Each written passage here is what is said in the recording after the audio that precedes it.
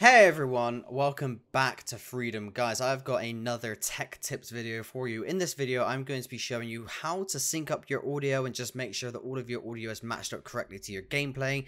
This is a really huge thing that I see people mess up with quite a lot when it comes to post-production.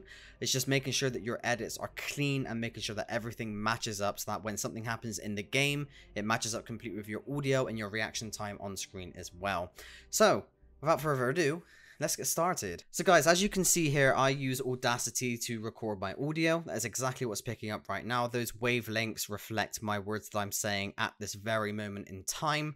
I like to put my microphone percentage to 70%, 70%.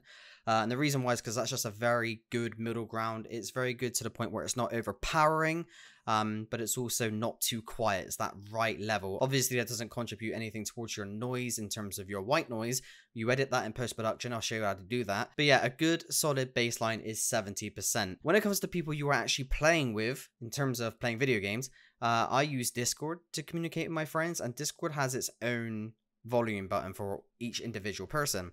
So I'll show you right here. If I right click on my friend Ewan's name, it has a user volume slider. Now I currently have Ewan on 100%. Ewan, if you could just say something. Hello there. So that is a little bit loud. So what I'll do is I'll just put that to 90%. Say something again. Hello there.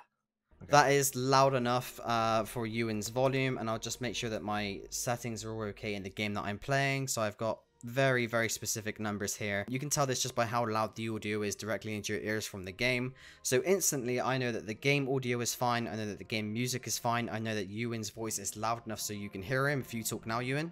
Hello there. Brilliant. So because I've adjusted Ewan's audio volume separately whilst reflecting that within the game volume, you can hear Ewan completely fine. And my audio is going to be completely separate because I am recording that on Audacity. Now, how do you sync both those things together? So I'm going to do a 3, 2, 1, and I'm going to click my mouse quite hard. Not too hard to the point where I break it, obviously, but hard enough so that my microphone picks it up, i.e.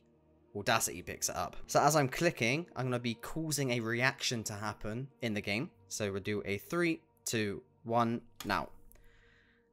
So the noise of me clicking my mouse in Audacity, which again is a separate audio line, I'm going to match that up with the reaction of my directory opening here on Destiny 2. Now let's head on over to Premiere Pro and I'll show you how you do that. So now that we have both the tracks in, we've got the video from the game and we've also got the audio from the game. Those are all one thing. They're going to be grouped together. No matter where I move it, they're going to be together. And then you've got my separate audio, which is recorded from Audacity. And we want to link this up. We want to make sure that what we see in game matches up with my audio. Now, first I want to remove any background noise from my audio. So what you're going to want to do is come on over to the audio tracker on the top left-hand side. My audio is on audio 2. So we're going to be going to the audio 2 line. And we're just going to add a noise reduction.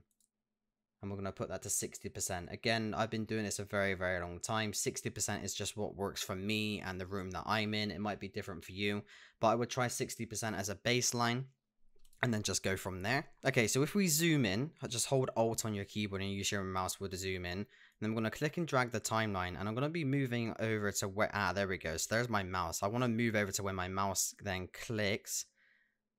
Okay, there we go. So that's the activation. So at that point, a click has been made for this directory to open. So that is where I want it to be. So I'm going to hit M on my keyboard and that's going to set a marker just here.